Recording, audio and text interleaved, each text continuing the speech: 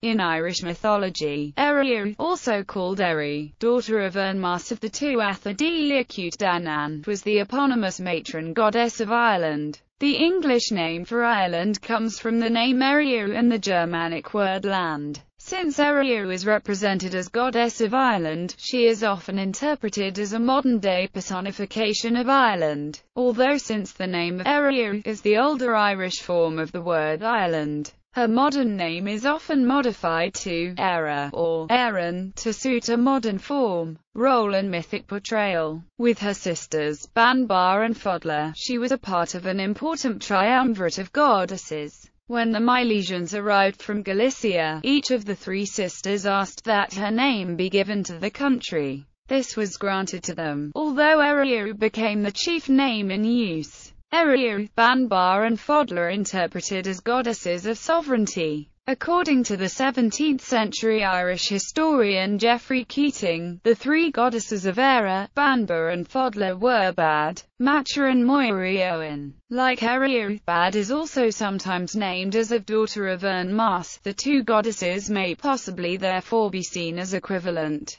Different texts have attributed different personal relationships to Ériu. Her husband has been named as Macgiariacutine. She has also been portrayed as the lover of Aladda, a prince of the Fomorians, with whom she had a son Bress, and as the mistress of the hero Lleu. Name and etymology. The University of Wales's reconstructed Proto-Celtic lexicon gives *phi Weir John as the Proto-Celtic etymology of this name. This Celtic form implies Proto-Indo-European *p Weir John, likely related to the adjectival stem *p Weir, fat, hence meaning fat land, or land of abundance, applied at an early date to the island of Ireland. The Proto-Celtic form became *I Weiria in Celtic. From a similar or somewhat later form were also borrowed Greek epsilon rho nu iota w, and an omicron epsilon rho nu iota alpha irenia. The latter form was converted into Latin. Hibernia.